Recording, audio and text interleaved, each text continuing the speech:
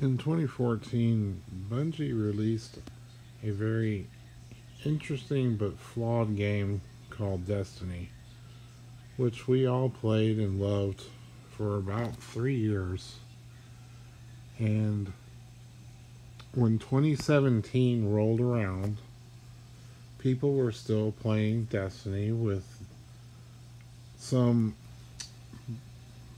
really good improvements, um, such as Rise of Iron and the Taken King. But they also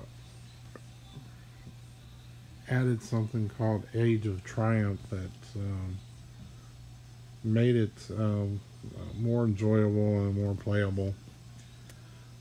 But then towards the end of 2017, Destiny 2 was released.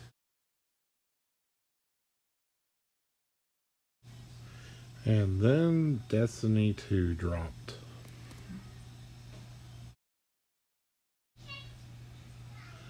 Love it or hate it, Destiny 2, when it was released, wasn't exactly to a lot of fanfare. I think it sold relatively well, but it wasn't like, it didn't have earth shattering numbers. But a problem soon arose with Destiny 2. The gameplay was not as good as Destiny 1. The content was definitely not as good. Some of the mechanics were inferior to the original, and it had what I would consider a big in-game content problem. It tried to fix that with a few DLCs, but I started to notice around 2018 or so that more and more people were going back to the original Destiny. Even to this day, I see more and more people in the tower in the original Destiny than in Destiny 2. I don't, me myself, I do not prefer Destiny 2. I really do not care for the weapons in Destiny 2. Destiny's 1, I think the weapons were far superior.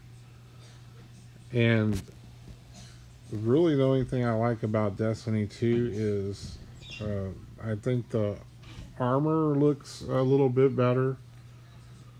But they did add a game mode in Destiny 2 that I thought was very good, and that's Gambit. Honestly, Gambit was the only thing that kept me playing Destiny 2. But now that I've pretty much switched back to Destiny 1, I don't think I'll ever go back to Destiny 2. There have been some rumblings of Destiny 3 out there. While I haven't seen anything definitive yet, it appears they are working on it, and hopefully we will get some information soon on Destiny 3. But as time goes on, I find myself not caring one bit about Destiny 2, and I much prefer playing Destiny 1. But that's all I have for this video, and hopefully you enjoyed it, and have a good night.